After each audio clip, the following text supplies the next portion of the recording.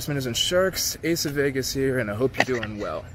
So, I know typically I like to do the Vegas vlogs, and you guys know I'm here to help you guys get the most out of your Vegas experience. But today I thought I'd go ahead and mix it up a little bit. So what my plan is I was fixing to go ahead and show you guys how you could take advantage of comps at your locals, or at least how your locals can help you take advantage of comps at your Vegas casino of choice. See, recently the Isle Hotel Casino, Hotel Blackhawk, as well as the Lady Luck Hotel Casino in Blackhawk, Colorado, have both been acquired by Caesars Entertainment by the way of the Eldorado merger.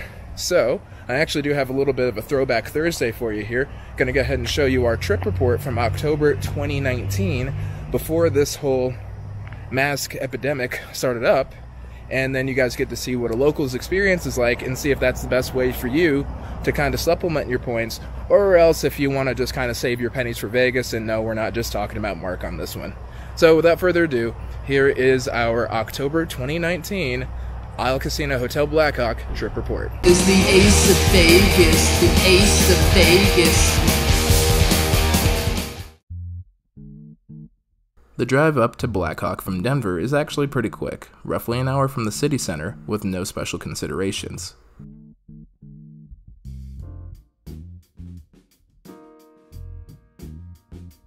And what's up, Spinners and Sharks? Ace of Vegas here, and today I'm at the Isle Hotel and Casino here in Blackhawk, Colorado, and we're going to go ahead and try the $20 trick to see if it actually works outside of Vegas. Let's get started. Alright, made our fresh $20 sandwich here, and we're going to give it a shot. From there, we checked into the Isle Hotel and Casino in Blackhawk, Colorado.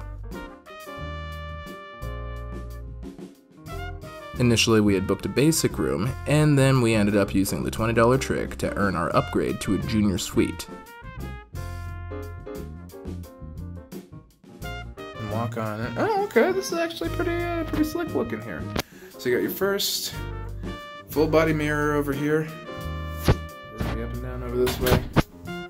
And then it looks like it's a sliding door to get to your bathroom here. Alright, yeah, I'd say this is on par with most Vegas rooms here. So you got your separate steam shower over here. So walk-in steam shower. And then you got a dual, you get a giant sink. The differences are minimal, really. I think the bathroom is slightly nicer and the room is mildly larger, but definitely not enough to justify a price difference, so I wouldn't pay for it normally. We can do that. No, we can absolutely do this. Alright guys, Ace of Vegas here, and hope you guys are all doing well. So today we're going to go ahead and do a nice little wander through of the Isle Casino Hotel in Blackhawk, Colorado. Let me go ahead and get my ID out. We'll get started. The Isle Casino itself is pretty standard. Much like a lot of Caesars and MGM properties, this one is connected to its sister property, Lady Luck Hotel Casino Hotel Blackhawk, by a land bridge.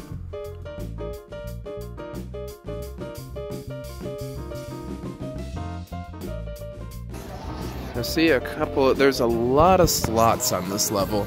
There are a couple table games, but it's mostly slots over this way. I don't think I've ever been downstairs. You want to check out downstairs? Yeah, but this is the main floor. They got the Zephyr bar over here, and that's a nice little hangout spot if you just want to play a little bit of video poker. They'll comp you your drinks and all that. Don't even need a player's card. They don't really care around here, unlike Vegas. And then you got a lot of slots. It's a good slot spot. There you have an even larger selection of slot machines, a full video poker room, and of course even more table games.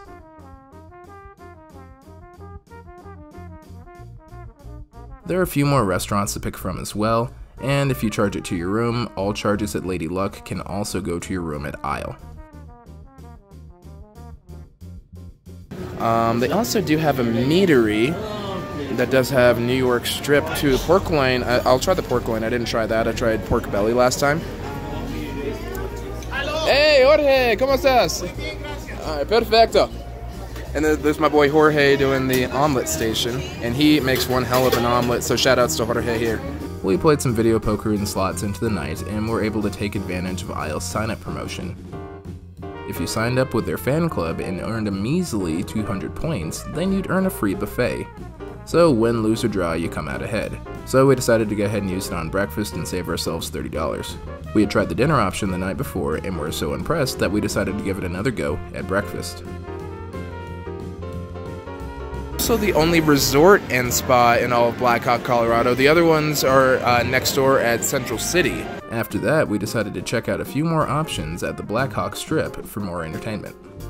We came up a little short on bars, but there was never a shortage of slot machines or tables to play at. Casino, checking out Roxy's over here. That was our steakhouse that we went to yesterday.